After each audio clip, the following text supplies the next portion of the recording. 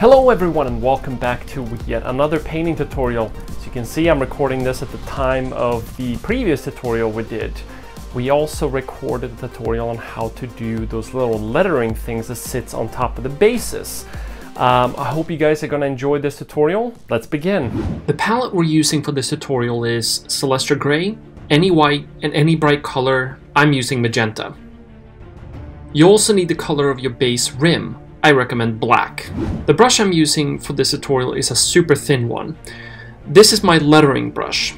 It's an old Redgrass game brush that has been thinned out and worn down.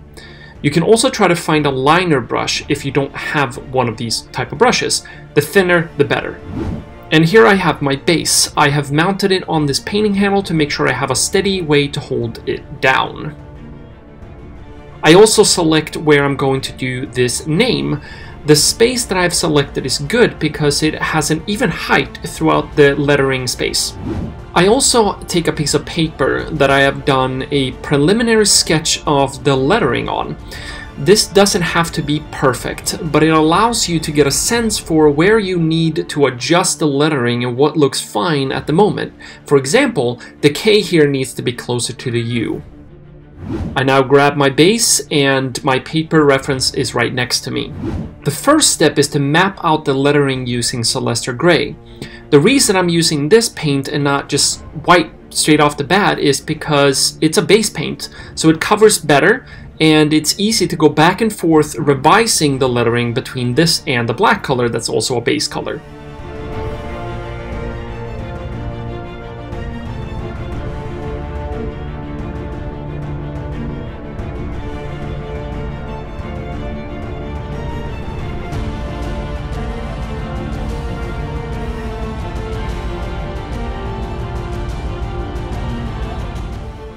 When you apply the lettering to the base, keep in mind that you want a little bit of distance at the top and a little bit of distance at the bottom.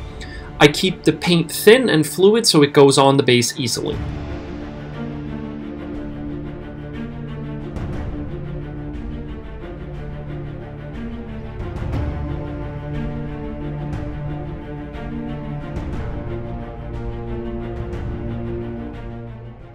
So as you can see, this is not the final product. I've just mapped it out and going to start revise the letters now.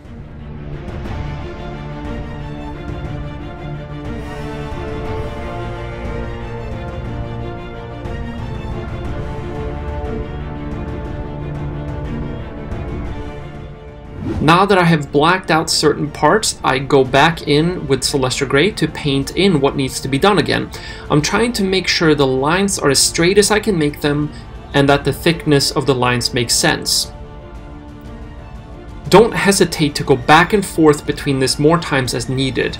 You want to make sure that you're extremely happy with this before you move on to the next step.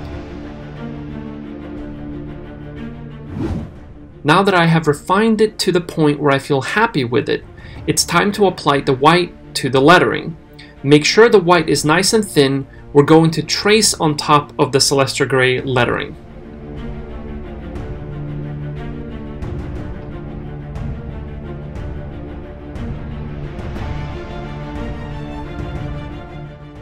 Now that the white lettering is done, it's time to apply the color on top of it. You can use any bright color you want here. I recommend a vibrant saturated colors for this nice type of glow effect. If you don't have an airbrush to do this, you can glaze the color in by applying thin layers of very translucent paint on top of the text a few times. However, the airbrush is definitely a time saver here. Whether it's airbrush or glazing, make sure you let the layer dry before you apply a second one so that you don't get uneven pooling. I have now made a band over the lettering from one side to the other, letting the magenta fade to the left and the right. This is the halo of the glow effect. Lastly, we're going to define the letters again by using the color that you've selected for the glow effect and mix it in with white. I'm applying this bright pink in the same fashion I did with the white by tracing it on top.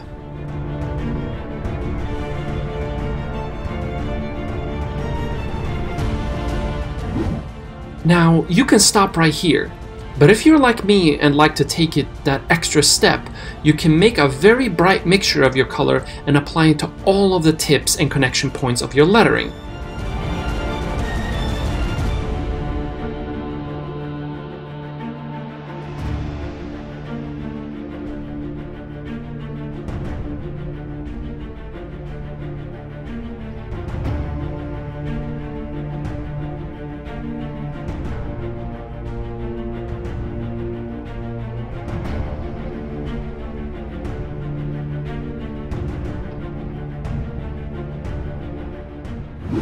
Okay guys, that is how I paint the neon lettering of the side of the base.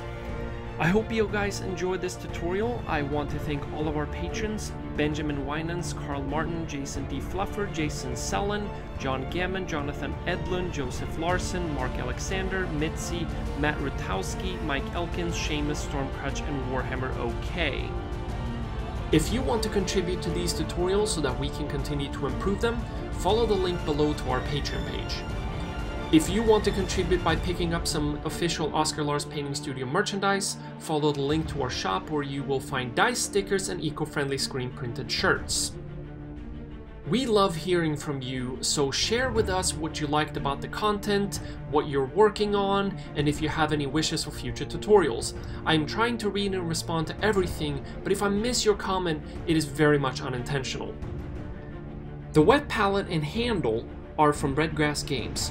You can find link to these products in my web store. Any purchase via these links, and Redgrass Games contributes a small percentage of its income from these products to these tutorial videos. You pay nothing extra, but you help to contribute to these videos so that we can continue to improve them. The link to my webshop can be found in the video description. The intro animation was done by Robbie Shillstone. The editing for this video was done by the amazing Martin Kramer. Thank you so much for watching, commenting, liking, and sharing this video. See you soon, and happy painting!